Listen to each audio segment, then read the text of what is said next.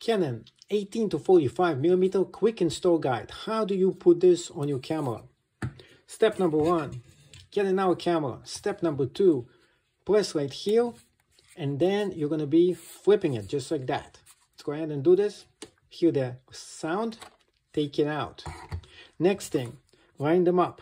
There is a light right here, and then you're going to be taking lens cap, finding the red thing right here, same one, and then we're lining them up together, just like this, and then keep moving it this way until you hear the click.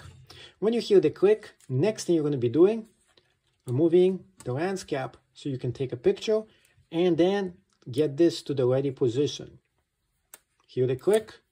If the click is on, you can get started doing videos or pictures.